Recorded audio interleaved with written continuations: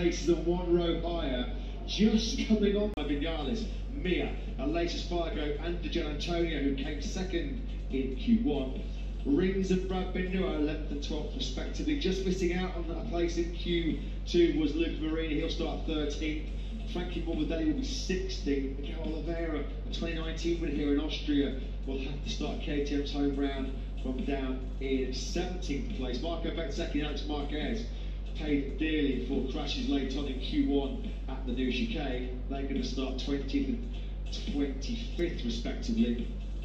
Jorge Martin then in qualifying in the best sector times led the way just by 9 pounds per second from Quattraro in the first split.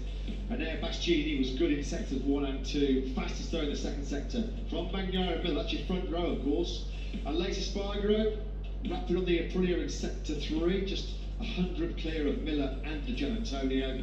And Bastianini in that decisive sector 4 found their best speed ahead of Bagnaia and Alex Rins. So Bastianini quick in the second and fourth sectors, contributing to a sensational first pole position of his MotoGP career. First front row start since the opening round in Qatar. We all know what happened that night. He went on to take the first victory. Tomorrow will be poleman Enea Bastianini, his first in MotoGP. What a ride by the beast.